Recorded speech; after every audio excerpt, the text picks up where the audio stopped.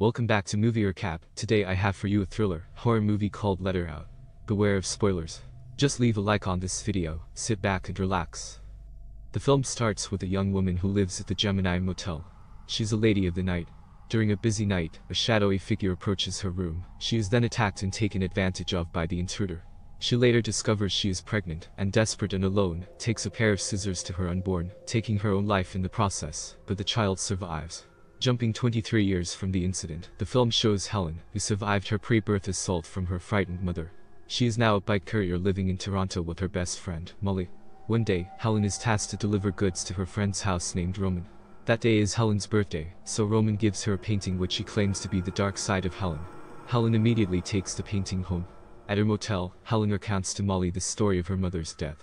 Molly cares deeply about Helen's condition. Molly is always there to support her as Helen doesn't have any other family. Shortly, Molly leaves the place because she has an appointment with her boyfriend named Ed. As she's returning from the motel, Helen is struck by a car, leaving her seriously injured. Helen is then taken to the hospital. She suffers a head injury and some broken bones. Weeks later, Helen is finally allowed to go home. Molly and her friends start throwing a small party to welcome Helen's arrival.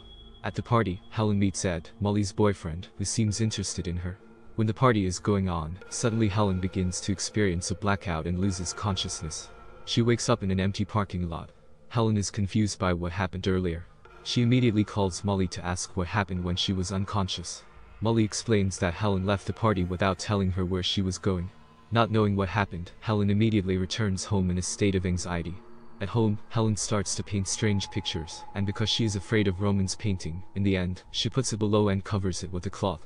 The next day, Helen starts her day as usual, such as exercising, eating, and showering. Just as she finishes taking a shower, suddenly she starts seeing a strange figure. Then, she experiences another blackout and wakes up in front of her friends with an injured foot. Molly and others are confused. There, Molly explains to Helen that she went out using only a towel.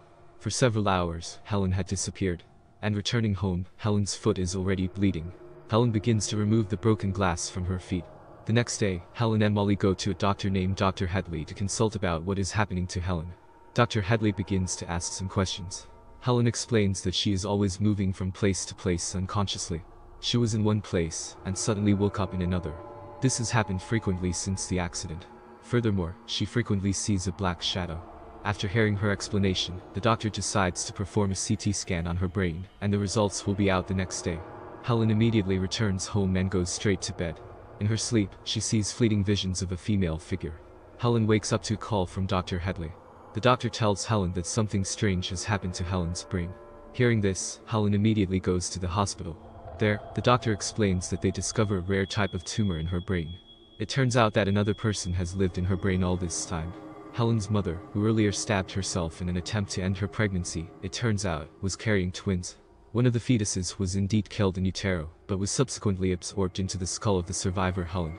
The car accident Helen suffered earlier somehow activated this long-dormant twin who is now growing at a rapid rate, and is responsible for Helen's loss of memory and erratic behavior. She now suffers from a syndrome called vanishing twin syndrome, an actual disorder that occurs when a twin disappears in the uterus during pregnancy, as a result of a miscarriage of a twin. The twin is then absorbed into the body of the surviving fetus. This results in Helen having two different personas, Helen and her twin sister. Then, the doctor requires her to undergo surgery to remove her twin from her brain. However, she needs to wait 3 days until the surgery.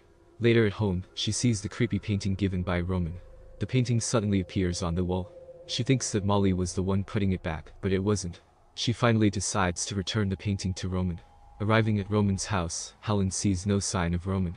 She only sees a footage on a laptop, which turns out to be Helen, who was hurting Roman. The footage shows Roman begging but was then unconsciously taken out. Helen cannot remember any of those. After walking around Roman's house, she also sees broken glass, and she remembers the day she came home with an injured foot. Helen is now convinced that inside her, there are two personas.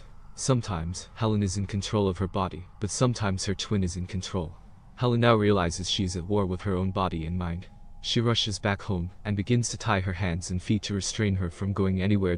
The next day, Helen begins to go out for a walk at night, because she is bored at home.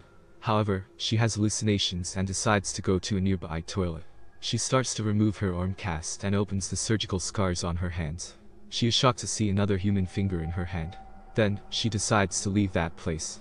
From behind, Molly's boyfriend, Ed, begins to chase after Helen. Ed is very interested in the beauty of Helen. Therefore, he plans to have his way with her. At that time, Helen's twin begins to take control of the body. She then points a knife at him, frightening him. She immediately runs back home after regaining consciousness. At home, Molly then tells Helen to stop painting weird, scary pictures. But Helen reveals that she was not the one drawing the pictures. They have a debate until finally, Helen's body is taken over by her twin and starts attacking Molly.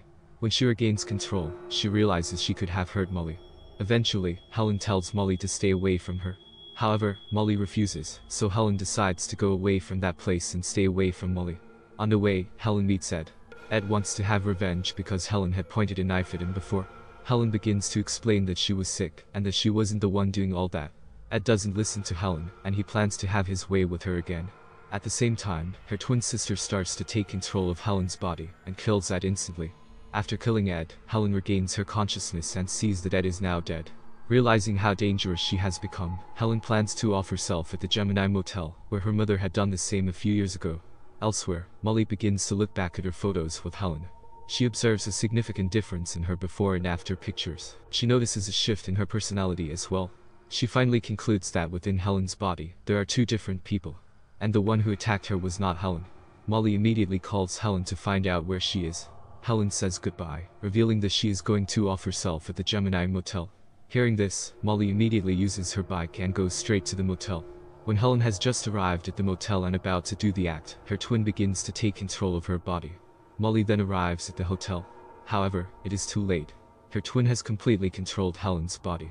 She immediately attacks Molly. Molly tries to defend herself, and eventually, she is forced to take Helen out.